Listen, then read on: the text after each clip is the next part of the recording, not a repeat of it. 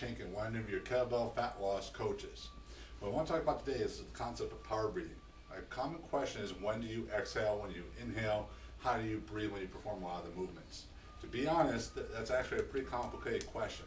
For most people, the standard answer of you blow out when you exert, you breathe in when you come down, isn't a very sound advice when you're doing very serious forms of strength training, especially with kettlebells. The reason being is whenever you exhale, all your air out, what happens is you destabilize your trunk. So that natural weight belt, known as your abdominals and low back and some of the deeper inner unit muscles, become inactive and are unable to support your trunk when you do strength training activities. What you want to do is a concept called power breathing, developed by Pavel Zatsulin, or coined the term power breathing by Pavel. It's a great way to teach stability to the trunk and how to perform safe lifting.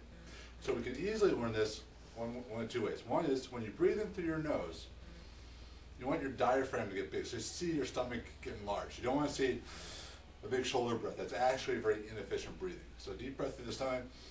Now what we can do is place our hands at the top of our rib cage, and what we're going to do is push the air out.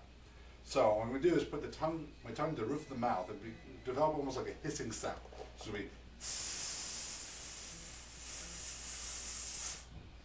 When I do that, I should feel tension go all the way throughout my abdominal area. As I do that as well, I'm digging into my heels, so I'm clenching my glutes, which is going to help stabilize my back as well. So it's a deep breath in, and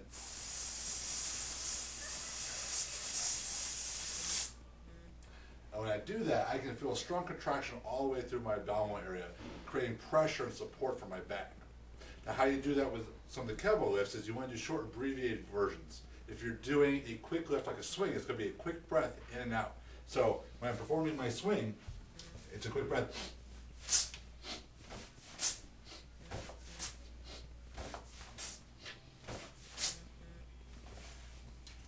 Because the movement is so quick, my breaths are very short. When I want to do a strength lift like a military press, for example, I take a breath in, and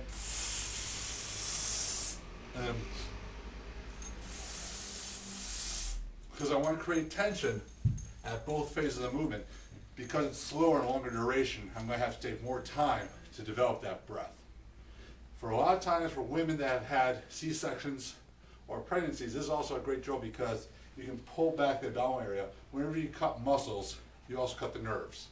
So pregnancy definitely hurts women's appearance, even though you can be relatively lean. You could have that abdominal sitting forward like that, even though you're relatively lean. So just practicing this drill in between sets can be a great way to train your abdominal area and correct some of the cosmetic problems that you like to enhance. So make sure to check out our other videos, kettlebellfatlosstraining.com.